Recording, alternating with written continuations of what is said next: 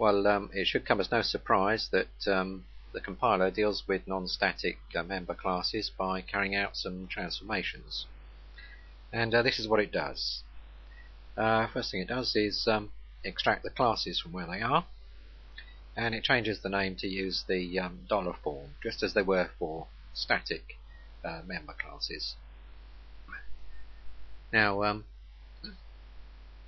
private fields and methods, of course, generate access methods, as if they're used outside the class, just like static member classes, but it applies to instance methods in fields as well as static methods in fields. Next, the non-static member class constructors have a reference to the immediately enclosing class instance inserted as the first parameter. And within the enclosing class, a call to the inner class constructor gets transformed into a call that looks like that. So that form of call is transformed to that, where this is being used. And it's for this reason, of course, that you can't instantiate a non-static member class from a static method in the enclosing class, of course, because that's why the compiler complains at the use of this, because it transforms that into that, which uses this, and so that's why it complains.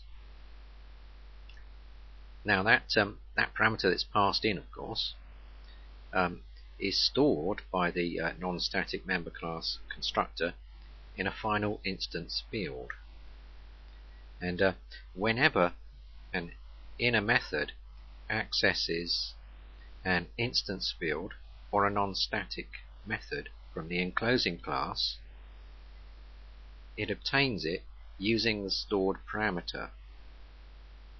Okay, using that stored parameter.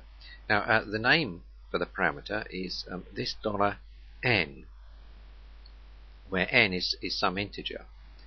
Now, a reference to the top level class instance is called this $0, and this $1 would refer to an inner class immediately nested in it, and so on all the way down. So, for example, if you've got a very deeply nested class, you find to get a field in the top level class, you'd have to do something like this. Say this $3, that will get you to the next enclosing instance up. This $1 will get you to the next one. This $2 rather. This $1 will get you to the next one up, and so on, right the way up to this $0, which will get you to the top level class, and then you can just do dot field to pick the instance field up from the top level class. And that's the technique that's used. So let's go and have a look at an example. This is an example to show you what happens with non-static member classes. What we've got here is the outer class, and inside it's got an inner class there. And there's a few variables here, I, j, k, l, m and n are methods, and a couple of calls to the construct various types of inner class there and there. And inside this inner class, we've got this method test here, which accesses I, j, k, and l, and m and n. And these are variously private or not private, in static or not static, depending. Okay, so how does that get translated? Well, first of all, the inner class here gets pulled out and with a dollar inserted in between. And then we get this extra variable here, which is reference to outer, this final outer, and it's this $0 because it's the first level of nesting. And is the constructor, that's the first constructor there, which because it's a non-static inner class, it's going to take this extra parameter here, which is a reference to outer, which it simply passes on to the next constructor, just as that does, with 87 in it. And this is what the next constructor does. It first thing it does is it stores that parameter in this $0 there.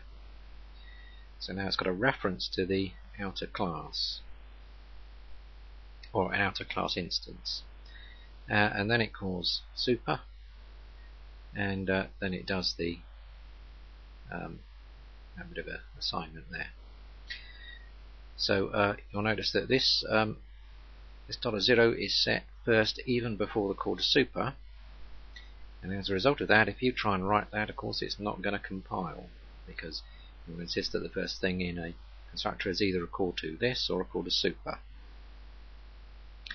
However, of course, it's the compiler that makes these rules up, and it's the compiler that can break them. And this is an example of what it does. It breaks that rule, but it can do that because it's the compiler. And now if we have a look at this method test here, the first thing it does is it's going to have to get I, and if you look at what I is, it's a private instance field, so we're going to need an access method, and what's more, that access method is going to have to take a reference to outer, and of course the reference it's going to use is this $0, which is the appropriate one, and of course it just simply returns the I, the relevant I there. We do J. J is again private, so we're going to need access method, but this time it's static, so we don't need an instance of the outer class. And if you look at the next thing, which is 100, of course that doesn't take an instance of the outer class, and it simply returns J. K is static, and it's a pretty straightforward K, so you can easily get at that one from this class, so you just do that. And L is an instance variable, so you're going to need an instance of the outer class, but it's not private, so you can do it directly from this class. So you just do this $0.L. That's how you get that. And equal to M is obviously M being an instance method. It's going to need an instance of the outer class, and so that's what gets passed in. And 200 simply uses that and calls M like that.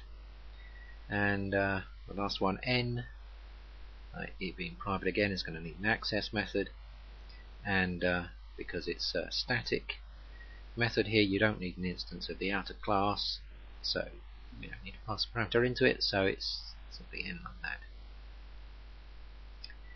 Now these constructors, let's have a look at the first constructor here, in 42, obviously that's going to have to be modified to take this 42 like that,